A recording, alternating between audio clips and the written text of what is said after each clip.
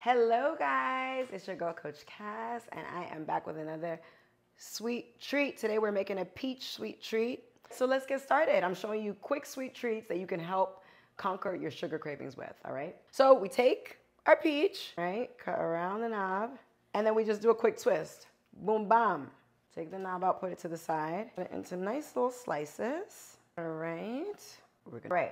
So we're gonna use I've already melted our non-dairy butter. You can use butter or margarine or whatever you prefer.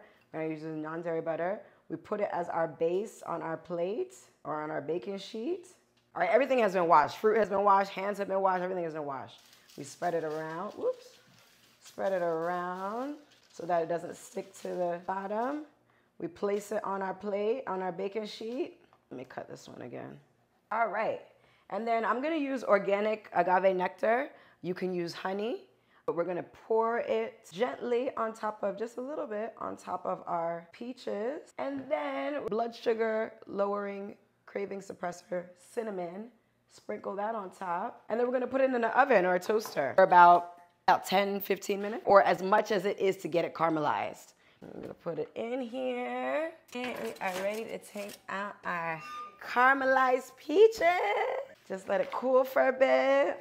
And we're gonna taste it. So good. Gotta try it.